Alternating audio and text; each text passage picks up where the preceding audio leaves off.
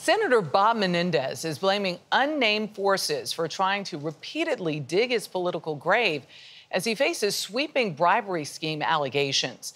The embattled senator temporarily stepped down as chair of the chamber's Foreign Relations Committee, but he's rejecting calls from fellow Democrats to resign. Prosecutors allege Menendez and his wife accepted multiple bribes, including nearly $500,000 in cash, $100,000 in gold bars, and a luxury car. Scott MacFarlane has the latest from Washington. The indictment against New Jersey Democrat Robert Menendez and his wife alleges vast corruption, trading political favors with 3 New Jersey businessmen in exchange for riches. Federal agents say when they raided the family home last summer, they found $100,000 worth of gold bars, $480,000 in cash, some stuffed in envelopes found in a jacket bearing Menendez's name. And outside in the driveway, a $60,000 Mercedes-Benz convertible, allegedly given to them by one of the businessmen he helped. The indictment says agents discovered a Google search by Menendez asking how much is 1 kilo of gold worth. The senator and his wife accepted hundreds of thousands of dollars of bribes in exchange for Senator Menendez using his power and influence to protect and to enrich those businessmen. Prosecutors allege Menendez wielded his Senate Foreign Relations Committee chairmanship to help one of the businessmen, American-Egyptian Will Hanna, secure a lucrative contract in Egypt and helped Hanna get sensitive information about the U.S. Embassy in Cairo, which was ultimately shared with the Egyptian government.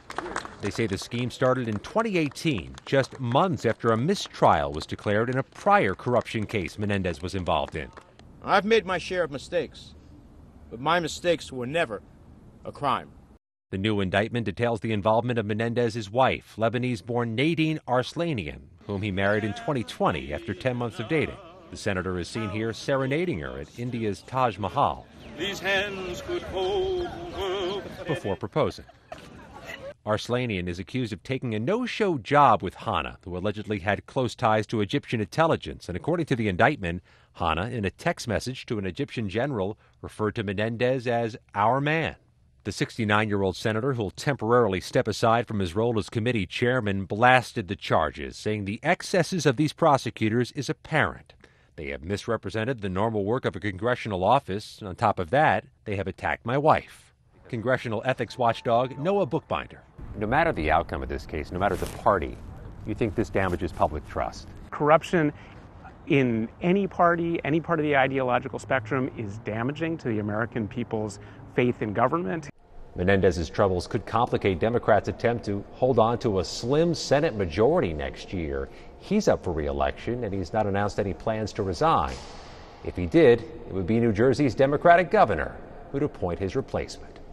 For CBS Saturday Morning, Scott MacFarlane at the Capitol.